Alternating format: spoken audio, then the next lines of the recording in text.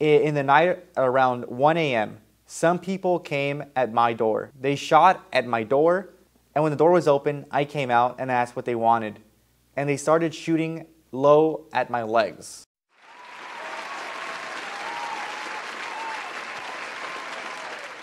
Hey, what's up everybody? Welcome to God First with DM. I am your host, Daniel, and today we have a very shocking story that happened a couple weeks ago.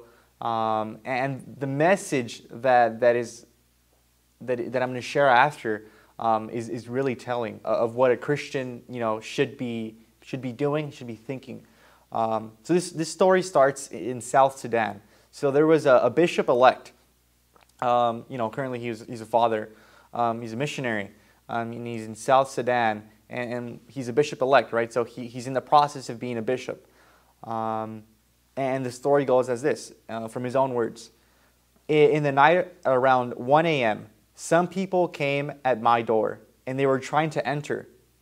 They shot at my door, and when the door was open, I came out and asked what they wanted. And they started shooting low at my legs. Think about what's going on. I mean, put yourself in this person's situation, in this father's footsteps. Imagine yourself at home, by yourself, or maybe with the family, with your kids, with your siblings, with your parents. When someone starts knocking and banging heavily on the door, and it's 1 a.m. And you're not expecting anyone to come, so obviously you're not going to answer. And what follows is gunshots to the door, and the door is open. Now at that moment you must be terrified, right? You must be probably begging for your life. And what these armed men did to the priest, right, was they shot both of his legs. He's now in the hospital.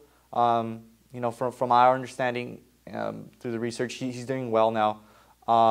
He's in critical condition, but it looks like he's gonna make it. Obviously the Pope and the bishop-elect himself are asking for our prayers.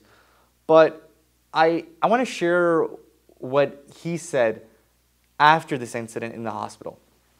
He says, "You pray for me and pray for the people of Rumbek." Right? This is where the incident took place. He says, "We also forgive those that committed these kinds of actions. We do not carry any grudges." That's what the priest said. Once again, let's read the last sentence. "We also forgive those that committed these kinds of actions. We do not carry any grudges." How many of us, from past experiences, from people that have hurt us, are carrying grudges, or carrying resentment, or maybe can't forgive someone for something that they committed? This bishop-elect is really challenging us as Catholics, right, as Christians, to really forgive. And the Lord tells us this in Matthew chapter 5, verse 43 to 48. Our Lord says, "You have heard that it had been said, 'Thou shalt love thy neighbor and hate thy enemy.' But I say to you, love your enemies, do good to them that hate you, and pray for them that persecute you and calumniate you, that you may be the children of your Father who is in heaven, who maketh his sun rise upon the good and bad, and reigneth upon the just and the unjust. For if you love them that love you, what reward shall you have? Do not even the publicans this? And if you salute your brethren only, what do you more? Do not also the heathens this?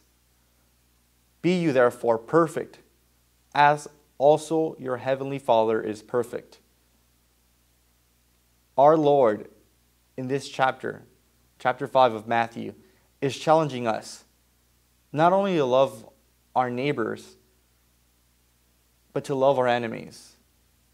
This bishop-elect, that went through this very tragic experience, is encouraging us and challenging us also to pray for those that have harmed us or seek evil against us. Brothers and sisters, it may be hard, but that's the calling for a Christian. To love not only your brothers, but to love your enemies. I just want to share with you this quick message. Please pray for the bishop-elect. And please pray for all our brothers and sisters across the world that are suffering from any sort of tragedies. Remember, everyone, that we need to love not only our neighbors, but love our enemies as well. Thank you. God bless.